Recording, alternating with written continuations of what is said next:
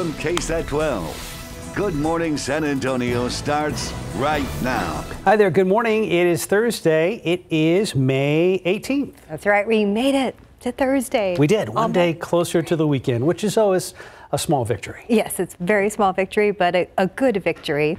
I guess we've been celebrating all week, though. We have, and it's a beautiful day outside. Gorgeous sunrise today, lots of blue sky out there. Justin Horn is here. Yes, and the humidity came down just a little bit yesterday evening. If you felt it, it felt really good. And we were kind of starting off, dew points in the mid-60s. It's a little bit humid, but not as bad as it could be. So it feels really nice outside. Here's what I'll tell you. When the humidity goes down a little bit, we get those good swings in temperature. And I think that's what we're going to see today. Those numbers will jump up pretty quickly. And by this afternoon, it'll be downright hot, but it is late May. So let's take a look at some of the headlines here. And as we look outside, you can see clear skies. So there's that swing in temperatures. Comfortable now, hot later. A few storms out west today. Nothing to worry about here in San Antonio. It's going to be for the folks there in Del Rio and Eagle Pass. We'll watch for a few storms that may try to get close tonight. Then it's Friday night. That's our next focus when we see a front. Yes, a front coming in into Saturday morning. That's going to generate some storms, but this is going to be generally after sunset on Friday and into Saturday morning. We'll detail all of that coming up here in just a bit. 75 right now. Dew point is at 67. Calm winds. And we do need to mention that today is one of those air quality days. Ozone is going to be a little high for those who are sensitive to that kind of thing. If you have asthma, just a heads up, it's an ozone alert day. Pollen count, molds are high, 2,710. Grass is low at 30. And your KSAT 12-hour forecast noontime, 83. And as I said, up near 90 this afternoon. 90 at 5 o'clock, mostly sunny skies, and then down into the 80s this evening. Much more on that potential for some storms Friday night, Saturday morning coming up. Let's get over to Stephen now and talk traffic. Good morning, sir. Well, thankfully, it's a good talk over here, Justin. Things are looking pretty great. 281 at San Pedro. You could see the right now the north and southbound lanes don't appear too bad. And as we get a quick look around town, great shots here at 1604 there at Petrenko. 10 at De Zavala. We actually had a vehicle fire that was causing a lot of smoke off of the main lanes. Thankfully, didn't see any issues that it led to along the main lanes of I-10, and thankfully also at 35. We're seeing some smooth traffic, but keep this in mind. Although it's quiet out there from the map and what we're seeing on TransGuide cameras, we still have plenty of the construction. You can see a lot of it in and around the Alamo City. I was talking to David Sears about this a little bit earlier. 281, big talking point here, guys, because we know those southbound lanes have reopened, but guess what? 281, we still have asphalt work taking place on the north side. So this will actually be current up until May 21st, but we all know that work is expected to continue. But right now, for today, 9 in the morning to 3 in the afternoon, alternating lane closures on the frontage roads in both directions at Overlook Parkway, and I'm already seeing a little bit of the congestion building up out there along the northbound lanes. So just plan your commute ahead of time. Scan this QR code. It gets you in the know before you go. We have a full list of all the current closures on our website. That's ksat.com/traffic. And as a quick reminder, there's a new feature on there, a prompt asking you, what are some trouble spots that you find in and around the Alamo City? Is it 35? Is it 281? Maybe it's US 90. We'd love to hear from you. Let us know what you're finding out there on the roadways, and we're going to work to find you a solution. Mark, Steph. Thank you, Steve. And top stories this morning: a brawl at a bar on UTSA Boulevard overnight ends with 4 people shot, one of whom died. It happened at a bar called Privat Social Club. San Antonio police say about 20 people in 2 groups got into a fight inside the bar, and security teams pushed the fight outside. And that's when police say someone in one of the groups pulled a gun and started shooting. One person was hit in the chest and died at the hospital. 3 others were shot in their legs. So far, there is no description of the suspects and no arrests have been made. Officers are now reviewing security footage to find out exactly what happened. A different shooting overnight also had a deadly end. This one happened just after midnight on Austin Street near East Jones Avenue. Police say 2 men were in the middle of some kind of argument, and they eventually shot each other. Officers say 1 man was found dead inside the house. The other was injured and taken to a hospital, where we have now learned he has also passed away. And some residents at an apartment complex on the northwest side of town had to evacuate after a man crashed into a staircase there, destroying it. This happened on Callahan Road near Fredericksburg just after 10:30 last night, and police say that man was cited for driving without a license after he drove his SUV into that staircase. 2 apartment units were asked to evacuate, and management is helping them find a place to stay. No one was injured in that crash. Let's get you caught up on the rest of the day's news At today's Night at 9. We are learning more about the Air National Guardsman at the center of the Pentagon records leak. In new court filings, federal prosecutors allege that Jack Teixeira ignored several orders from his superiors to stop his searches into classified intelligence that was unrelated to his work. Those were warnings that came months before his arrest for posting a mass of Pentagon documents online. Although President Biden and House Speaker Kevin McCarthy say some progress was made on debt limit talks earlier this week, the matter is still unresolved and the threat of a default continues to loom. Some are calling for controversial action from the White House. They want President Biden to invoke the 14th Amendment, which would allow him to raise the spending cap without Congress's approval. One of the consequences of failing to raise the debt limit are payments on billions in federal student loans and grants that could stop. But experts say students and schools may avoid a financial meltdown since the fight is happening close to the beginning of summer and not toward the end when many of the payments go out. Montana has become the first state to ban TikTok within its borders. The new bill forbids the social media app from being offered on mobile app stores to any users in Montana. Penalties won't apply to people using the app. Experts say this law will face serious legal challenges, though, and the big question is how the law can be enforced. Those details remain unclear. There are conflicting stories over what a spokesperson for Prince Harry and Duchess Meghan Markle have described as a near catastrophic car chase involving the paparazzi. Witnesses are sharing their stories of what happened Tuesday night, and the New York Police Department says the event did not even register as a, quote, incident with them until the couple's statement.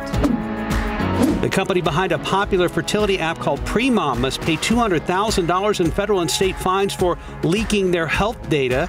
The app was also banned from sharing personal health information for advertising purposes. The legal action comes in the wake of the U.S. Supreme Court's decision last year striking down federal protections for abortion. If you are planning on traveling for the Memorial Day holiday weekend, the FAA says next Thursday, the 25th, will be the busiest day for travel. More than 51,000 flights are scheduled for that day. The FAA plans to handle more than 312,000 flights between May 24th and May 30th. Slower sales and rising costs, including more theft, are cutting into profits at Target. Their net income fell nearly 6% in the first quarter of this year. The retailer says losses to theft could be well over $1 billion this year. Apple is introducing new ways for people with some disabilities to use iPhones and iPads. One feature will make it easier for people with cognitive challenges to set up their phone. Another will allow the phone to read text labels out loud on things in the real world for people with vision problems. And that's today's 9 at 9.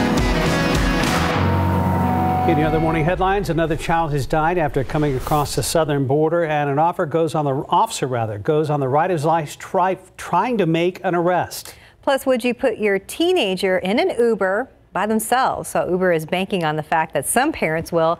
And the most detailed look at the Titanic ever. Our David Sears is here with all the stories. Those images are stunning. They may have to redo the movie. Oh. You think those actors are available?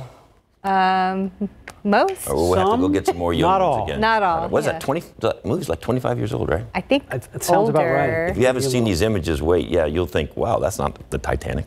Among the increased flow of migrants at the southern border, another tragic story, though. An 8-year-old little girl has died. She was in the custody of U.S. Border Patrol at Harlingen. According to the agency, she experienced a medical emergency. EMS services got to the scene. She was transported to a local hospital. When she arrived, she was pronounced dead. She is the second child to die this month. A 7-year-old unaccompanied child from Honduras died at a shelter in Florida. Immigration officials are saying the end of Title 42 Customs and Border Protection facilities are being overwhelmed, and that is putting migrants at risk. All right, let's take you to Iowa. Cops have a car pulled over. They are talking to the passenger who had a warrant out for his arrest. The passenger gets the driver out. He slides into the driver's seat. You can see the cop jumped on the hood, got his gun drawn and pointed. And wow, things really get crazy. The Patrick McGarty is the officer. He's on the hood and he's yelling for Guider. That's the driver, to stop. And he just keeps going. Put on the brakes! Put on the brakes! Stop the car! Stop the car, man! Stop the. All right, you see the shot of the officer up on the hood. Now you see him grabbing a hold of the top of the car. He's hanging on for dear life. This is from a video from another officer who is actually in pursuit. And eventually the red car, the driver, guider, goes into a gravel parking lot, and then he's going to hit a ditch. So you see the officer back on the hood. Here he is in this gravel parking lot, and here comes the ditch. And the officer ends up flying off of the car, and he lands on his back. The other officer who was in pursuit hits that ditch, and it goes. I'm okay, man. Go get him. I'm all right. Sure? You good? Go get him. Dude, I'm stuck. Yeah, he's stuck all right. He's laying on his back, injured. Guider is eventually caught. McCarty suffered a back injury, expected to be okay. Guider entered a guilty plea to serious injury by vehicle as part of a plea bargain. Last week, he was sentenced to up to 5 years in prison in order to pay restitution to Officer McCarty. Mom and Dad, if you tried driving your kid all over town for this and that, and you're getting a little tired of it, Uber has a new plan for you. They are starting up a feature that will allow teenagers from the ages of 13 to 17 years old to ride alone. So the parents call Uber, the driver shows up, the parents put their teenager in the car, they give the driver a PIN number, the app records audio during the ride, and the parent can sort of ride along and keep up with the progress. Parents can also contact the driver at any time or Uber support during the ride. As far as the drivers are concerned, Uber says they're going to only allow highly rated and experienced drivers to take unaccompanied teens. Uber has done some research, consulted with Safe Kids Worldwide to come up with a feature. They will start taking teens for a ride Monday in more than a dozen metro areas. And finally, you are looking at the Titanic at the bottom of the North Atlantic Ocean like you've never seen before. Look at these images. These are scans from deep sea investigators, like 700,000 images that created the 3D view. Magellan and filmmakers Atlantic Productions just released the images they collected last year. It shows us the entire wreck, 13,000 feet down from bow to stern. Remember, those two parts of the ship were separated when it sank back in 1912. The ship sank after it hit an iceberg on April 14th of that year. More than 1,500 people were killed. No touching or disturbing of the wreck when they were taking these images, but very strict protocols were adhered to. A lot of people have mixed emotions about it. There's some people who have relatives that were on the ship, and they're not real wild about all this happening because they think it should be just a memorial laid to rest there in the bottom of the ocean. But other people want to know exactly what happened. Yeah. So it's kind of a... I know there are strict protocols for going down there. You can't touch. Right. It's basically a graveyard, obviously. And in case you're wondering, the movie came out in 1997. Yes. Wow. I looked that up too. I'm not sure James Cameron can afford Kate Winslet and Leonardo DiCaprio these days. Unfortunately, Bill Paxton, who was a major character, has since passed away. Yes, sir. They'd have to get some young actors to do that one scene again, though. We're going to do a remake of Titanic? Why not? Well, with they're doing everything else. With these images now, you could like advance the story to Jack. That's true. What was the line? Jack. Yeah. What did she say to him? Never let go. Never let go. Never let go. And now the controversy remains. The ship at the bottom of the ocean. All right, David. Thank you very much, sir. 9/11, 76 degrees still ahead on GMSA at 9. It is graduation season, and a new round of young adults are entering the real world, and that means learning how to manage their finances. An expert shares her advice on how graduates can set themselves up for success. Let's look out there with live cam. Nice this morning at 76 degrees. Not too hot yet, but I'm seeing that things may get up to 90 today. Yeah, I think 90s are probably a pretty good bet for a lot of us. You know, it is late May. We've been able to avoid it for a while. It's true. And not today. And I've been waiting for a week to see what effect this rain was going to have on our drought index around here. Is that today? It's today. It's right now. So we'll see what the rain did. Let's take a look. Let's get right to it. So this is last week, okay? So this is what it looked like last week. Right. Let me fast forward to this week. Some improvement, not as much as I thought we'd see, though. You know, I figured we'd see a little bit more than that, but still, this is improvement, and we're headed in the right direction. So Kerrville to Bernie, we're still in that exceptional drought.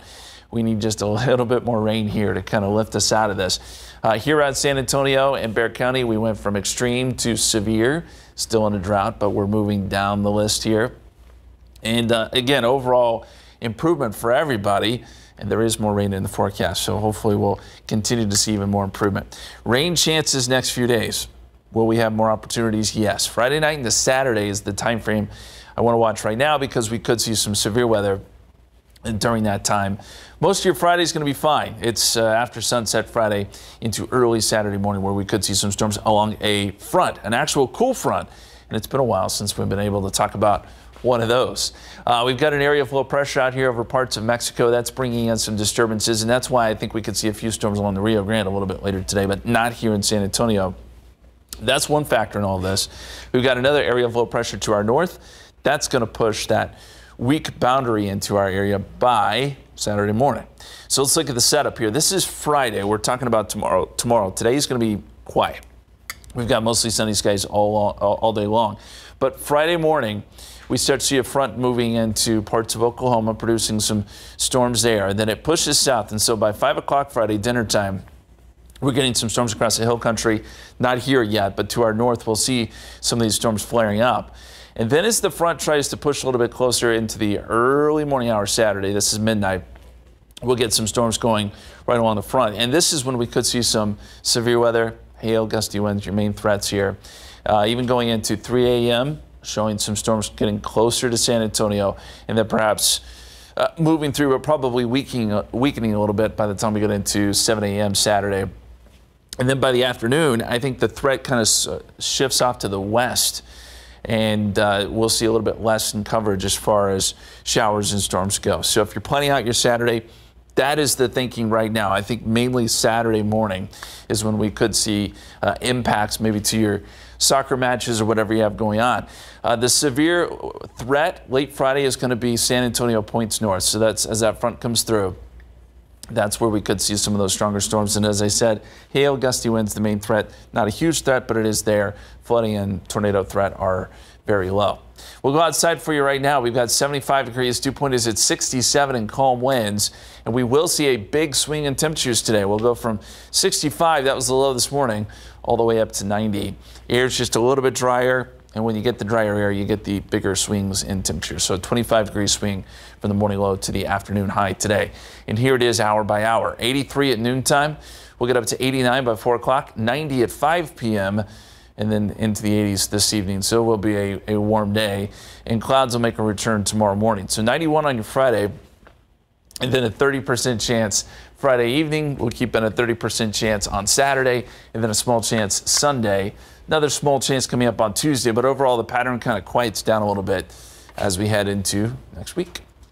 Thank you, Justin. Cooking, baking, management, and safety and sanitation practices are the focus of the culinary program over at Lee High School. Tiffany Huertas shows us what students have learned this year and how some are pursuing cooking beyond high school. Good morning, Tiffany. Good morning. They are learning so much, and they can use all of these skills when they go home, and they can also learn about the career behind all of this. This morning we have culinary arts teacher Marnique. Good morning. Good morning. Thank you for inviting us. Tell us a little bit about your program. So the program here at Lee High School has been for a long time. The students get to learn food safety. They get to learn how to cook food from all over the world. They get to learn how to bake. They bake pies and cakes. They learn the food science side of it. It's a lot of things that they really get to do and learn here in the program. They get to cater. They get to run a restaurant. So they get a lot of experiences in the culinary world here in high school. What type of impact have you seen? So the impact that I've seen, one, is that a lot of students get scholarships. We do compete in a lot of competitions. And right now we're making our famous, our award-winning salsa that we won 2 years in a row at the St. Philip's Salsa Contest. They get scholarships for that. They learn really great skills to use at home. And then a lot of these students actually go into a career in food service. So they go on and take this and they go to culinary school and then go on, hopefully, to become master chefs and own restaurants one day. It's incredible what you learn, and also they can teach their families as well. Yes, definitely. That's a really big part, is that I want to show them skills that they can use for their family, and they even bring things from their family here, and they show me. I learn a thing or two about things that they have learned from their own family, so it's great. It's definitely a science, and we want to hear from one of the students right here. Good morning. Good morning. What's your name? Ismael Hernandez, and I'm just here. Good morning. Well, tell me about this program, and what's your favorite part? Well, my favorite part is basically engaging with different students, and not only students, but different environments. Sometimes people who are just like nervous or just shy to be open up to the, different people or different scenarios. you really learn and not only the cooking skills but social skills with other people, and it really helps you in the future and prepares you for more coming stuff. What's your favorite dish? I think my favorite dish is pasta. Or if I want to be specific, like I guess just fettuccine or something basic, the common thing. But it's you really I don't want to say it, but I like it because you can not only you're like, oh yeah, it's good, but you can learn what ingredients go in the pasta, in the dish, and maybe use it for something else. And pasta is a science because I've messed up on pasta before, so I'm pretty sure your pasta is way better than mine. Well, we're going to hear more from the students, and we're going to bring you that story coming up on the noon show. We'll send it back to you. Thank you, Tiffany. Look forward to it. Anyone can cook. 9:21, 76 degrees. And after the big news about the Spurs getting the #1 overall NBA draft pick, season ticket sales have soared, not surprisingly there. Coming up next, how staff with Spurs and Sports Entertainment are handling the rush from excited Spurs fans. 9:25, Wemby Mania is sweeping the city of San Antonio. That's right. Nearly 24 hours after the Spurs landed the top pick in the draft, who will likely be French basketball star Victor Wembanyama. And the interest for the season tickets, they are soaring right now. Spurs officials say they've also seen 10 times the normal amount of web traffic and Spurs app downloads just since the lottery results. Great news. RJ Marquez stopped by the Spurs sales office where the buzz is building with excitement. You've probably seen videos of Spurs fans cheering and honking after the franchise won the NBA draft lottery. Back at the AT&T Center, the mood was just as joyous. We celebrated for about 5 minutes, and it was lots of high-fiving, hugs, sips of champagne, and then 40 people hit the phones. Frank Maselli, the chief revenue officer for SSC, says the sales staff is working around the clock as demand for season tickets jumped within minutes. We're here till midnight last night, working the phones and making sure people's deposits, the website was working properly, all of that to get in. The phones have been ringing off the hook here at the Spurs offices with fans interested in potentially buying season tickets. They tell us that they immediately got to work after the Spurs won the NBA draft lottery, and despite very little rest, continue to take hundreds of calls. The work we've been putting in the weeks leading up to this to be ready for this moment, it just felt like, a dream come true. Lindsay Beal has worked for SSC for 14 years and says the staff is busy answering several questions and requests. People want to know how many games they can get in with. We have 10 game plans, so it's a really manageable amount of games to come to in a year.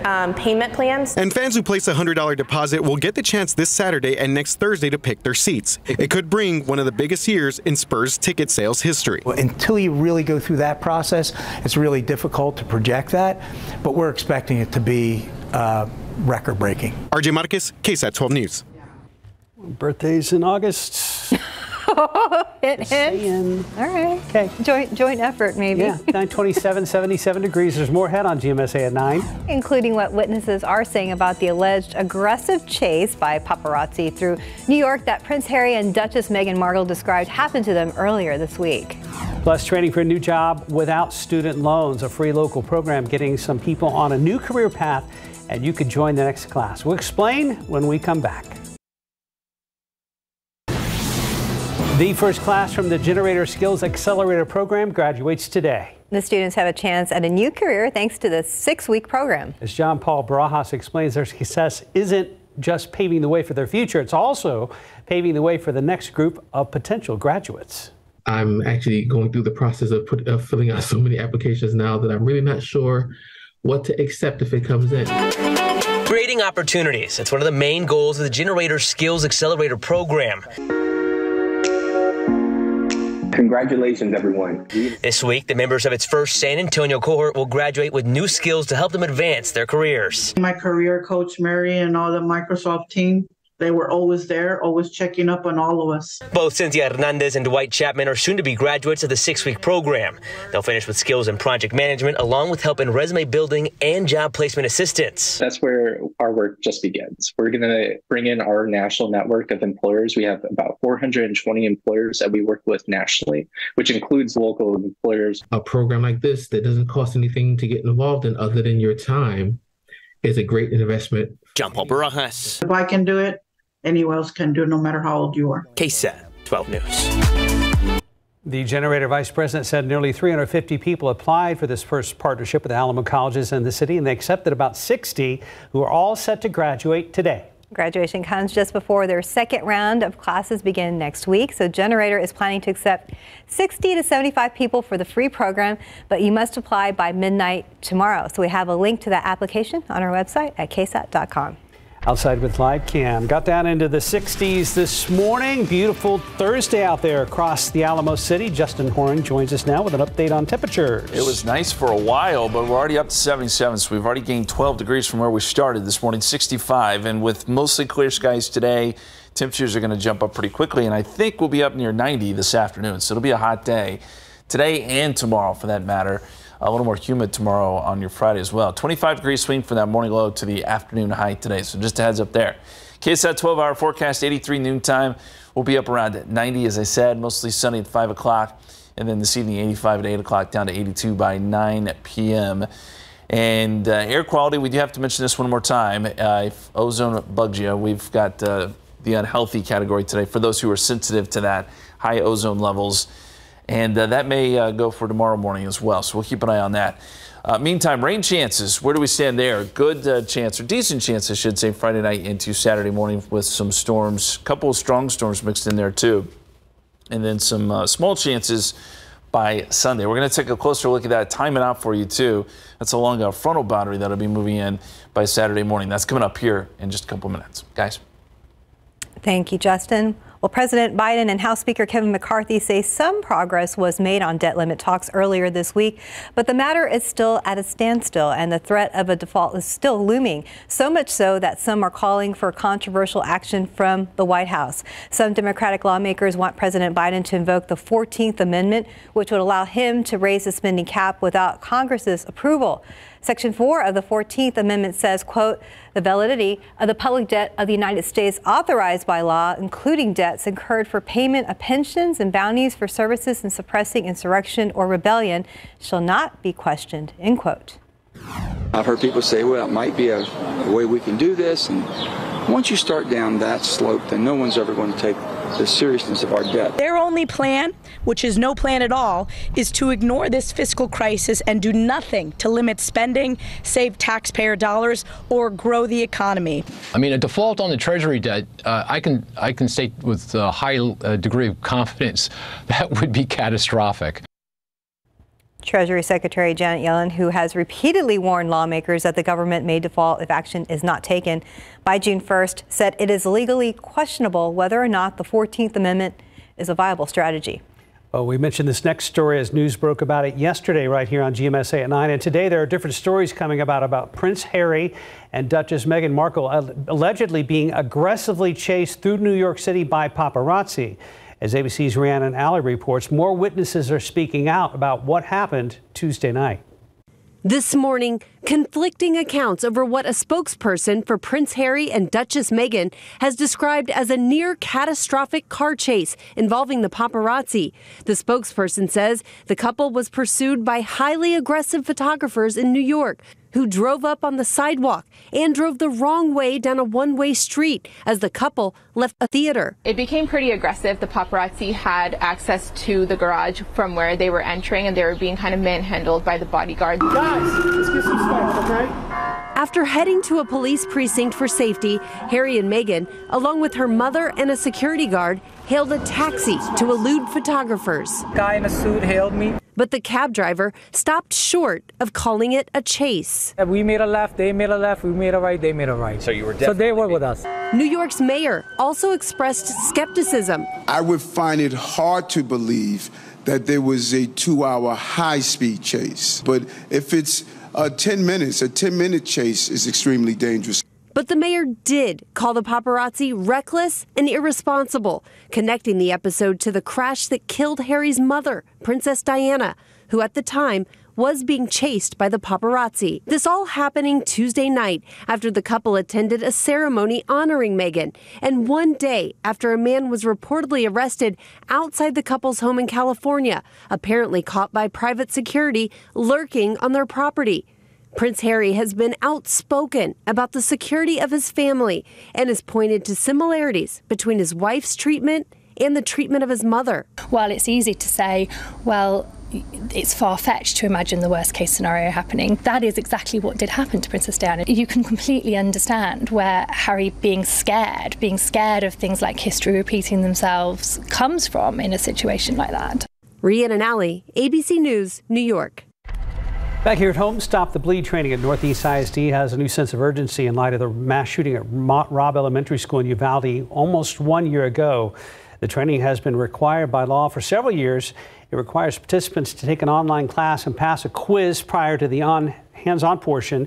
The in-person part of the class goes through 3 techniques: apply pressure to the wounds, packing a wound, and applying a tourniquet. It's voluntary for staff, now offered for students from 7th grade up. With recent mass shootings, the training feels more urgent. Unfortunately, these mass violence situations are shedding a light on why it's so important, and definitely helping people understand, why it would be a good thing for them to have. Northeast ISD students interested in the Stop the Bleed training must have permission from their parents. Those with permission will go through training with their school nurse. And they might be little, but some kindergartners at Menchaca Early Childhood Learning Center on the city's south side are learning the importance of CPR. They got to practice on teddy bears, and the school nurse says the lesson could make a life-saving difference for families far from hospitals. Camelia Juarez tells us how the age-appropriate demonstration is empowering little ones in an emergency.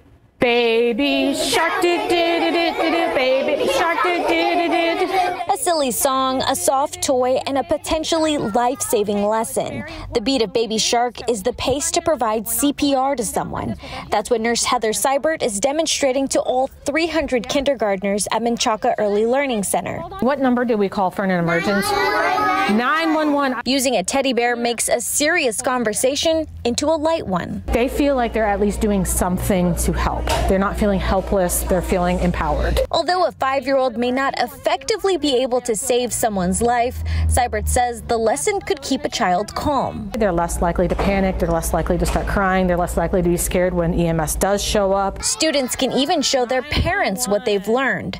Menchaca Elementary is on the far south side, where the closest hospital or emergency room is at least 15 to 30 minutes away. Seibert says every minute matters, and any child at any age can make that difference. Any sort of way to help themselves can be the difference between life and death. So it is really important in this area where our resources are so few and far between. Students received a teddy bear, a workbook, and a first aid kit, all thanks to the Southside Education Foundation grant. Right now, Seaburg is looking for additional grant funding so she can do this next year. Camelia Juarez, KSAT 12 News. 9:40, 78 degrees. You're watching GMSA at 9. A new round of college graduates are about to join adult life, and with the uncertainties in the economy we're facing right now, that can be daunting, from budgeting and negotiating salaries to adopting good money habits. There are some things that new graduates can do to set themselves up, though, for success. It is graduation season, and young adults are facing adulthood amid a looming potential U.S. debt default, high inflation, and ongoing recession fears. It can all seem daunting for new grads navigating how to gain control of their finances. As CNN's Shelley Malashi reports, one expert weighs in on how graduates can set themselves up for success. Graduation season is underway across the country, and young adults are entering the real world amid an uncertain U.S. economic outlook. For current grads or recent grads, it's really important to make sure that you are not too intimidated by that. Personal finance expert Julie Alma Taveras says a bit of planning now can help new grads gain control over their finances for life, and has these 5 money tips.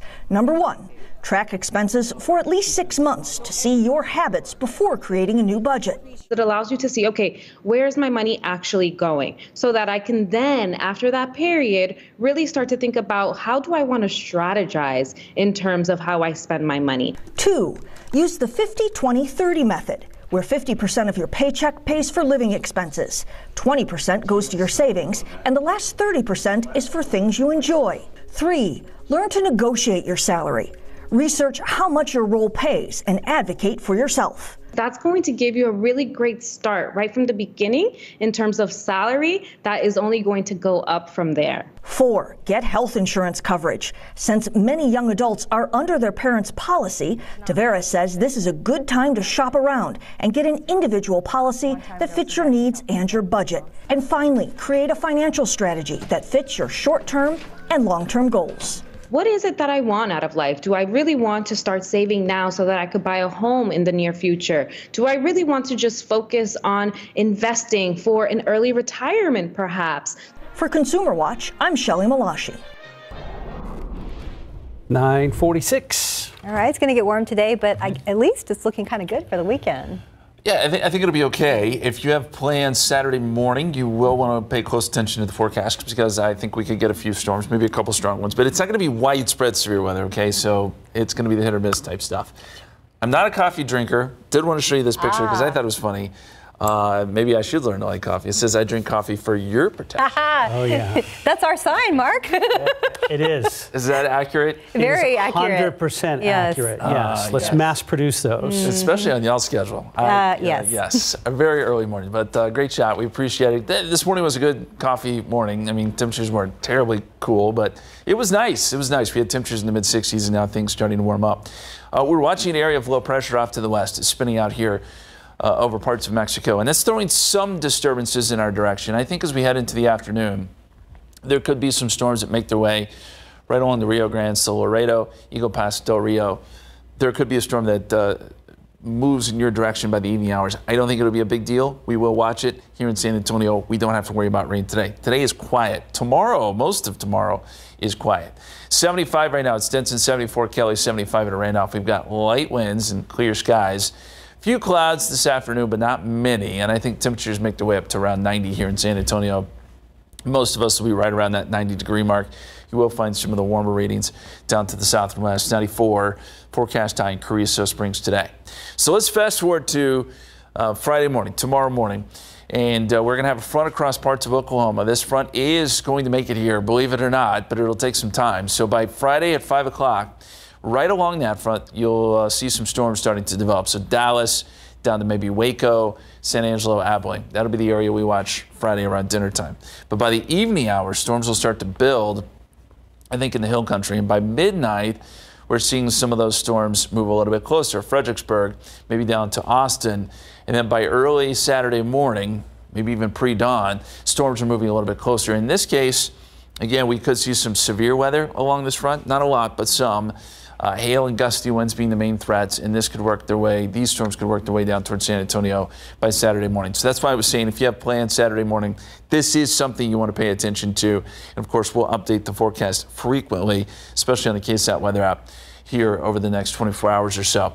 And then by Saturday midday, storms out west. I think the trend is for the storms really to stay west of San Antonio by Saturday afternoon. Doesn't mean we couldn't see an isolated storm, but I think the higher risk for weather is going to be out to the west. And then by 5 o'clock, this model shows everything kind of quieting down.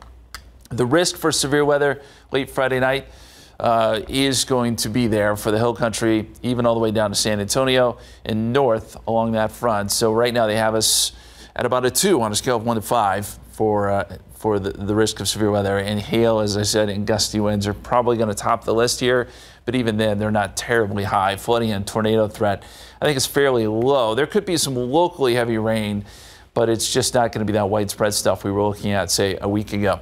As you plan out your weekend, 30% chance of storms on Saturday. Again, that is mainly going to be west, I think, late in the day. And then small chance for an isolated storm Sunday, 20% chance. Temperatures in the low 80s. So keep your weekend plans, but be ready to dodge a couple showers or storms if they do pop up.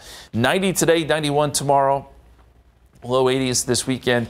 84 Monday, 86 Tuesday and Wednesday. And We're getting closer to June, which we know what happens then. So we'll enjoy these 80s for now. What happens in June, Justin? I don't even want to talk about it.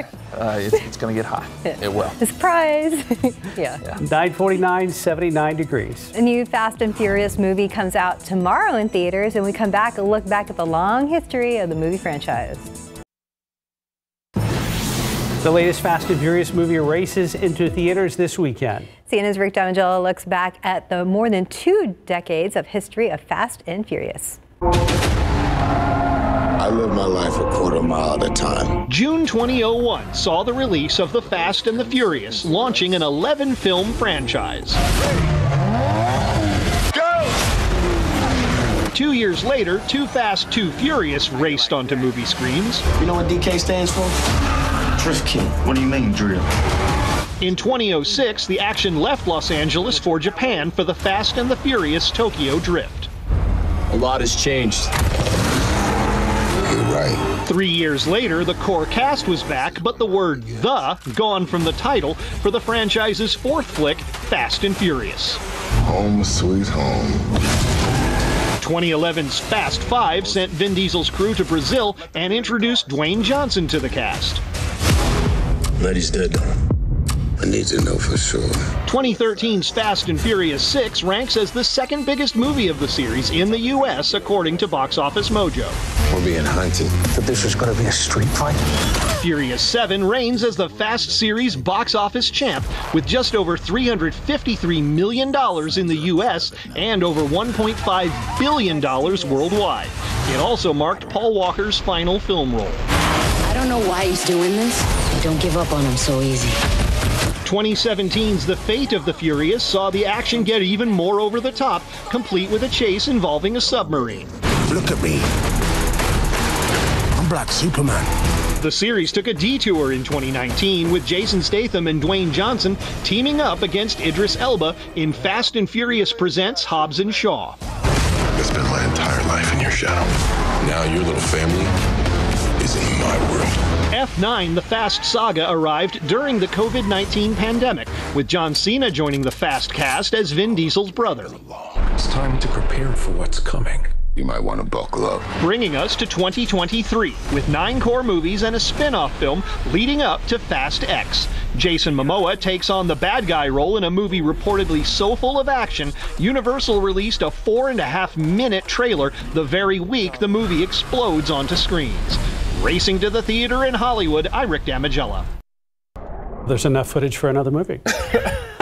Probably. How can they outdo themselves every time? I know. Okay. Well, 90 degrees today, 91 coming up tomorrow. Chance of storms late tomorrow night into early Saturday morning. That's the time frame we'll watch for a couple of strong storms. And then some isolated stuff this weekend. Not a big deal, but again, we will need to watch really kind of overnight Friday into the pre-dawn hour Saturday. All right, we will, but I appreciate the lower temperatures over the weekend. It'll feel better Saturday and Sunday. Sounds good. Fantastic. Thank you. Thank you, Justin. Yep.